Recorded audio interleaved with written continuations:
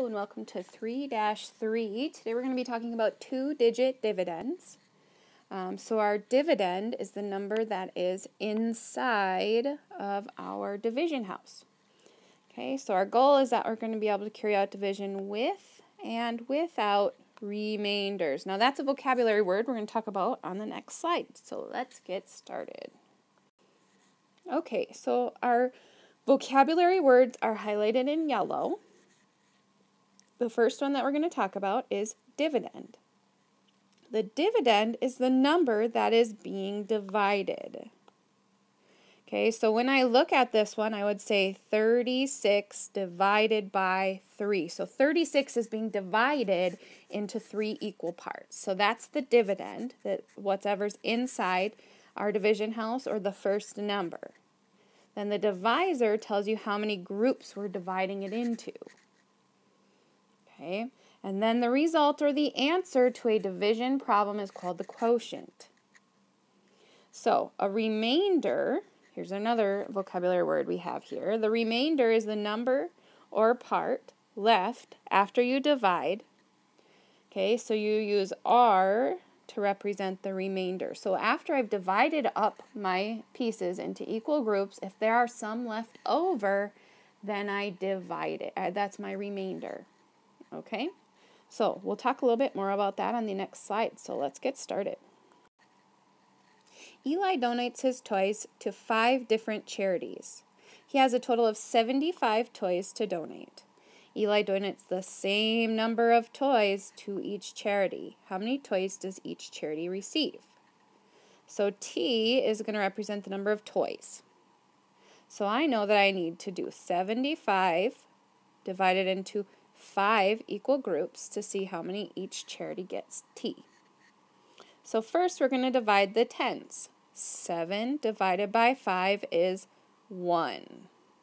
We're going to write 1 in the quotient place over the tens place.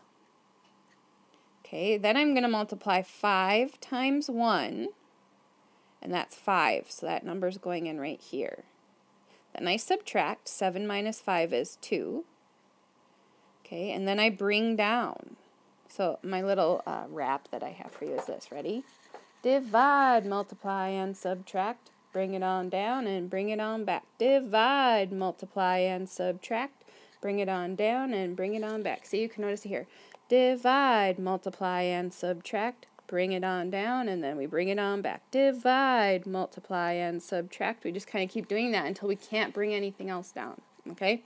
Hopefully that'll stick in your head. You'll be really good at remembering. Divide, multiply, and subtract. Bring it on down and bring it on back. So here we go. Anyways, now we got off on a tangent. So I'm going to bring down my 5. So now I'm doing 25 divided by 5. That is 5. Then I multiply 5 times the number I just wrote down, which is 5, and that's 25. And subtract, and I get 0. I have nothing else to bring down, then I know I am done. So the model shows 5 groups of 15. So our model here, I have 5 groups, 1, 2, 3, 4, 5, and how many do I have in each group? 15. So 75 divided by 5 is 15. Each charity gets 15 toys. Now let's try one with regrouping.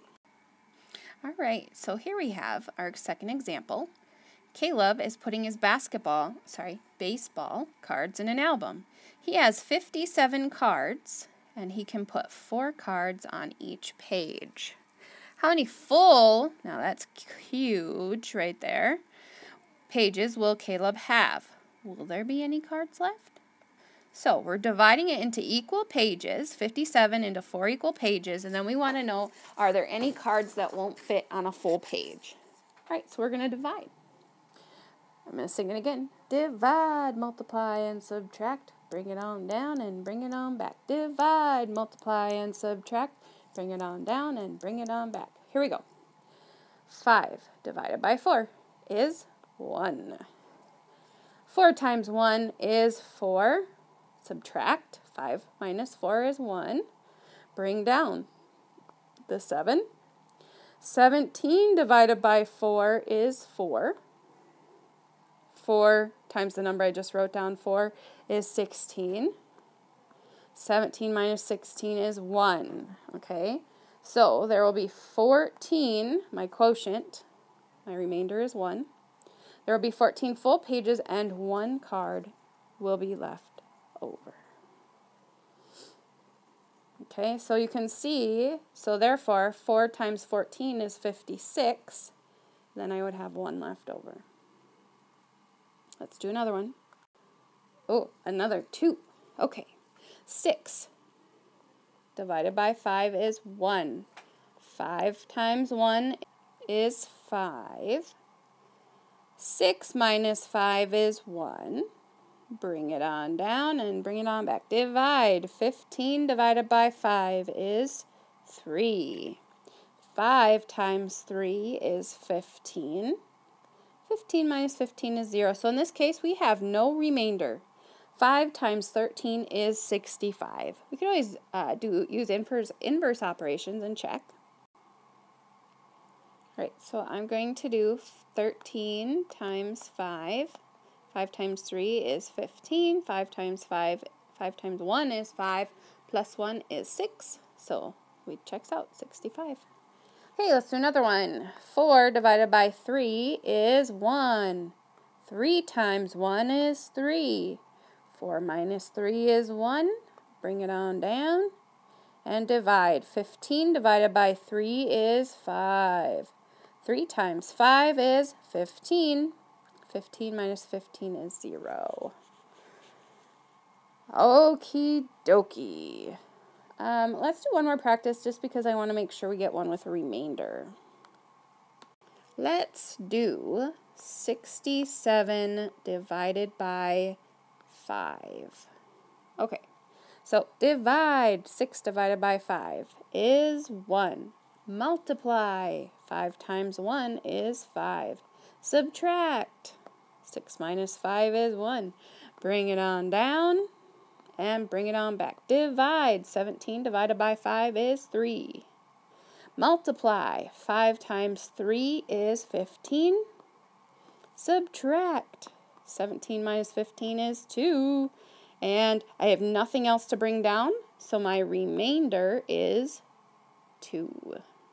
So my quotient is 13, and my remainder is 2. So there we go. Okay, that's all I have for you today. Thanks for watching.